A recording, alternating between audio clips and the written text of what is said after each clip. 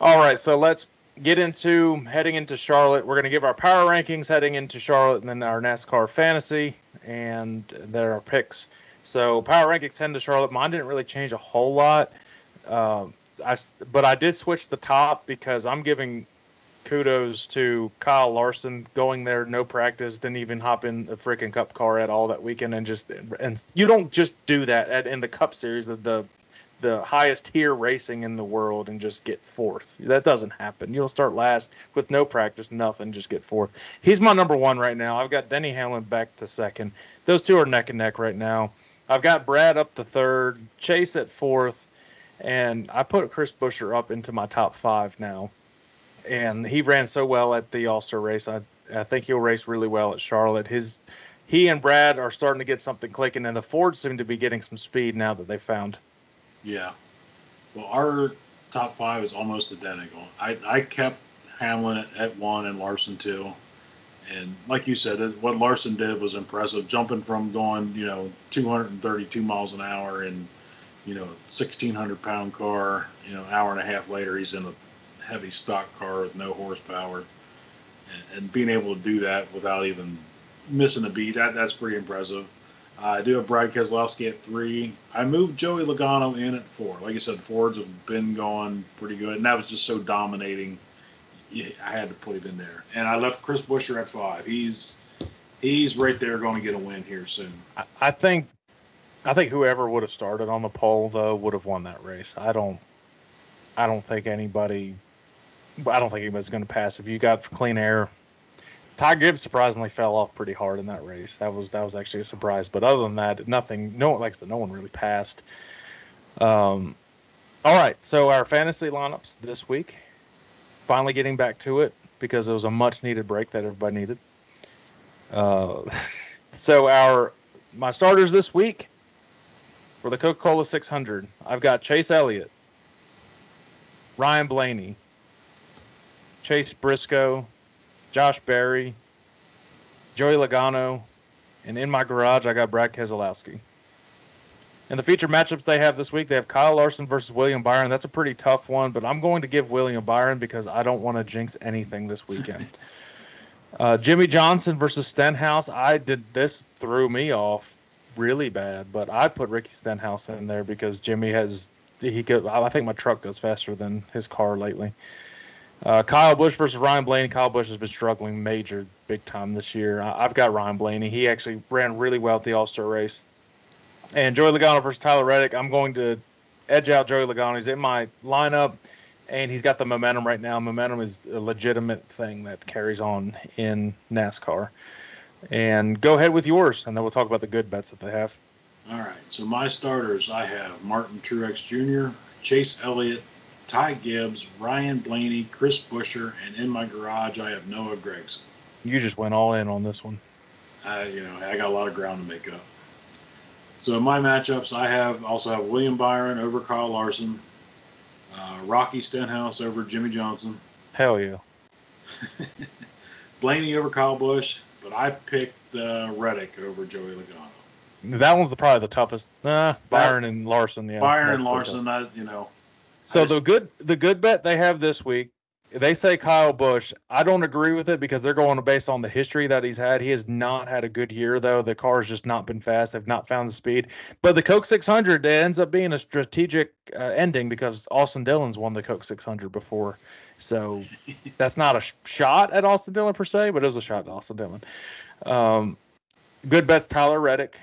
I think Toyotas are fast on the mile and a half anyways. It says to avoid Bubba Wallace, but I think if Reddick has a good race, I think Bubba will have a decent race too. I agree with that. It says avoid Ross Chastain. I actually agree with that. They just haven't been fast these last few weeks. I don't know what's been going on with Trackhouse, but it's kind of surprising they've been off the pace.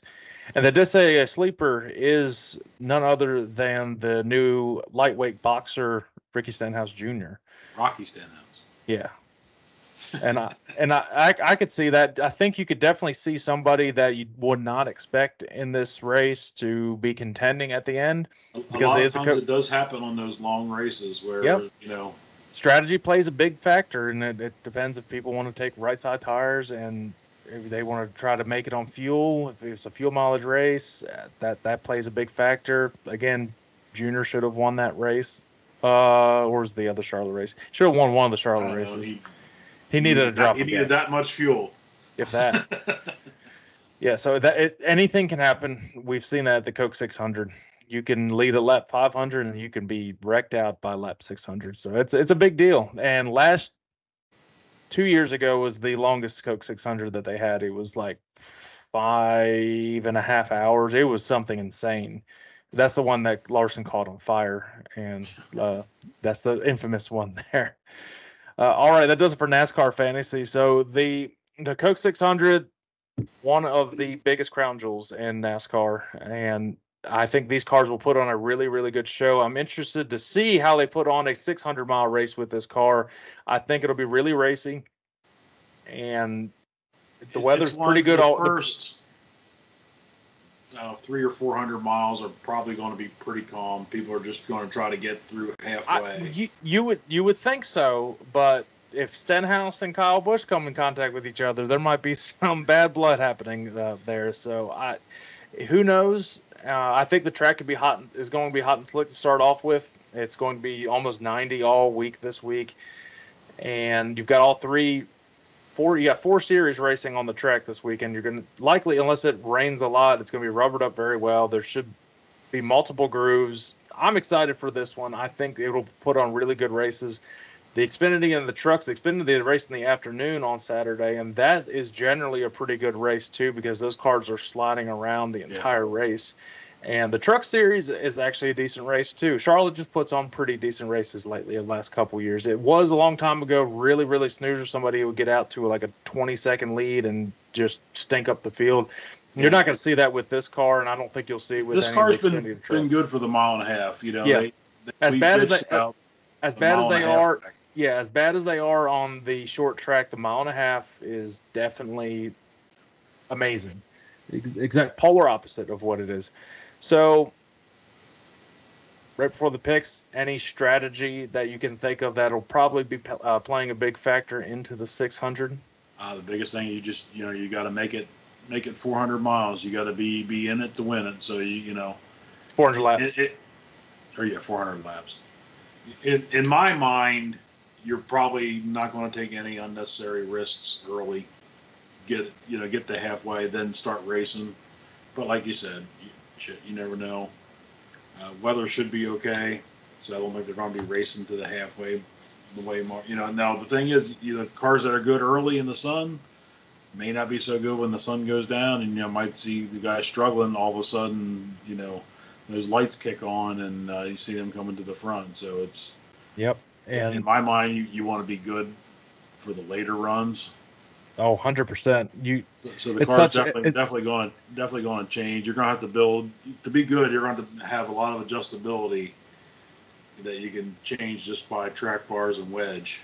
And this is the only race of the season that has 4 stages in it. So that's how big it is. I think it's 100 maybe, or something like that. It should be 100, but I doubt it is because that makes sense. This episode is brought to you by SeatGeek. SeatGeek is a live entertainment platform rethinking ticketing by caring more about their fans, teams, and venues. They are powering a new open entertainment industries where fans have effortless access to experiences in teams, venues, and shows, and have seamless access to their audiences. With trusted consumer marketplace and innovative enterprise ticketing technology, SeatGeek has what you need for any sporting event. Make sure you use my promo code ZBMedia to get $20 off your purchase from SeatGeek. That is ZBMEDIA from SeatGeek. $20 off. You can't beat that. Check them out now. Get your next concert, sporting event, or anything else from SeatGeek. Back to the show. All right, so let's give our picks. The trucks, Xfinity Cup, ARCA. Shout out to Caleb Costner. He's actually revealing, as we're talking right now, a new paint scheme for this weekend and a new sponsorship as well. So good luck to him in the ARCA Series race this Friday night. Truck Series, who are you going with? I'm going with your pick from last week. I got Christian Eckes. I've got the guy that won at Las Vegas, and I think he can get a second career win. I've got Raja Caruth. Okay. Xfinity on Saturday afternoon. So I keep picking this guy. One of these times he's going to let me get it for me. Still looking for his first career win. Joe Gibbs' car. I got Sheldon Creed. That's funny. That's my exact thoughts too. I've got Sheldon Creed as well. Okay. And he actually, I think he ran second there last year, if I'm not mistaken. Might have been Allgaier. So yeah, he goes well. Look for the junior cars to be fast at Charlotte. They always are. They are very good there. Especially Justin. He's really got it figured out around Charlotte. All right, Cup Series. Who takes this crown jewel home? Defending winners, Ryan Blaney. So for this one, I got love to pick Larson. Not going to jinx him. I got William Byron for this one. Hard to beat Hendricks right across the street from Charlotte Motor Speedway. And Mom's sticking with the Hendrick camp. She's got Chase Elliott. Well, I'm doubling up on the Hendrick camp, and I'm agreeing with Mom. I've got Chase Elliott, and she got her pick last week right. So it should. Yeah. If anybody's betting, figure out what she's doing in fantasy, and then just go with that. Right. All right, that does it for the NASCAR roundup and preview for this week.